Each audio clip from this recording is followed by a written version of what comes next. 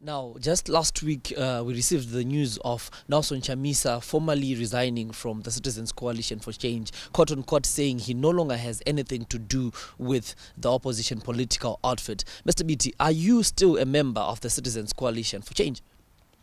I'm a proud member of the Citizens Coalition for Change. I've read things in the newspaper. But I'm a proud member of the Citizens for Coalition for Change, and I'm going nowhere.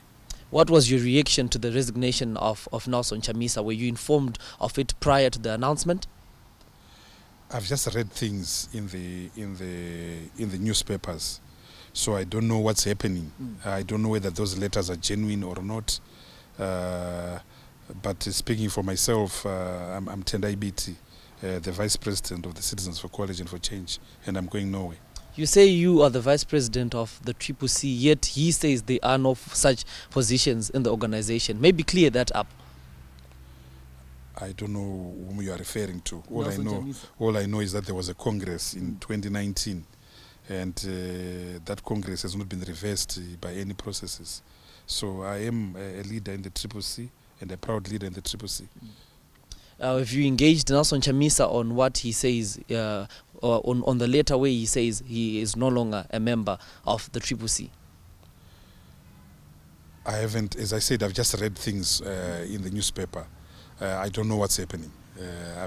No one has formally communicated to me, so I can't comment about that which is hearsay. I'm a lawyer, so I act on the basis of direct, hard, factum probandum, which is hard facts. So I don't know what has happened. I don't know what is happening.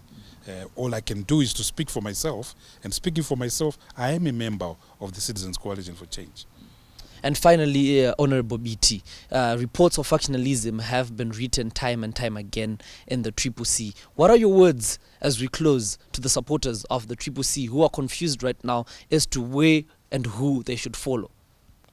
I think we should remember that, we should remember Morgan Tsvangirai. What would he do now? What would he say now? And I know what he would say now. He would say, remain united, fight on, a luta continua until we have a free Zimbabwe. That's what Morgan Tsvangirai would say. And those are the words that I would give to the suffering masses of Zimbabwe. The struggle continues. Let's remain united. Let's move forward until we achieve democratic change in Zimbabwe. Now, following the release of former St. Mary's MP Job Sikhala from prison yesterday evening, Biti says while he is happy with the release of his long-term counterpart, he is disappointed that not enough was done to facilitate his release earlier. PJ Nagoli gives us more. I was pleased that he is out, but also very disappointed that he has spent 2 years in jail for nothing. Extremely disappointed with the judgment that convicted him. I think the judgment will not hold water, and I think that an appeal court will set it aside. I'm also extremely disappointed that those of us who were left behind did not do enough to put pressure on the system to release him. I think there should have been demonstrations. There should have been bigger voices, louder voices to demand his release. I can't imagine this kind of thing happening in South Africa without citizens going on the streets. I can't imagine this happening anywhere in the world without human rights defenders going on the street. I was also disappointed by the weaponization of the law. I didn't think that the continuous denial of bail was justified at law. Job Sikhala is not a threat to the interest of justice. Now that he's out, I hope that he can spend some time with his family, with his wife and children, as he reflects on his next course of action as a leader and as a citizen of Zimbabwe. Do you talk of not doing enough as leaders of alternative leadership? Why did you not do enough?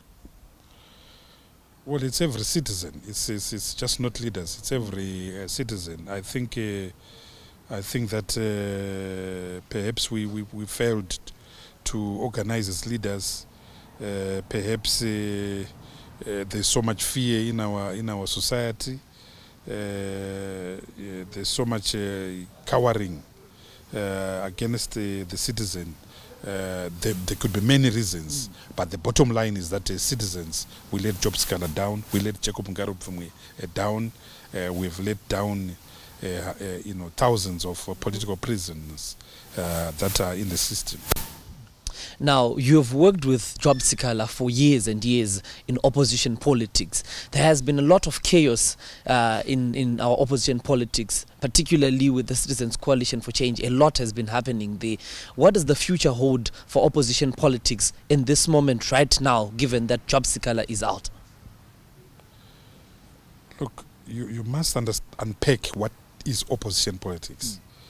What is opposition politics? Are the millions of Zimbabweans who are desperate for change. The 95% of the population who do not have jobs. The 4 million people who have left for the diaspora. Many who are struggling in South Africa. Many who are doing care work in the United Kingdom and many other places. Those are the people who are desperate for change. These people want to see transformation in Zimbabwe. Of course, there's been a turbulence in the formal opposition. Yes. That happens. That's normal. That's normal. Contradictions occur. But what is important is that people must take stock. Must do scenario planning, must understand where the source of turbulence is coming from. I would like to submit that ZANU-PF is at the center of the turbulence that has happened, at the center of the recalls that have crippled Parliament. But that's nothing new. That we've been living with that for many years.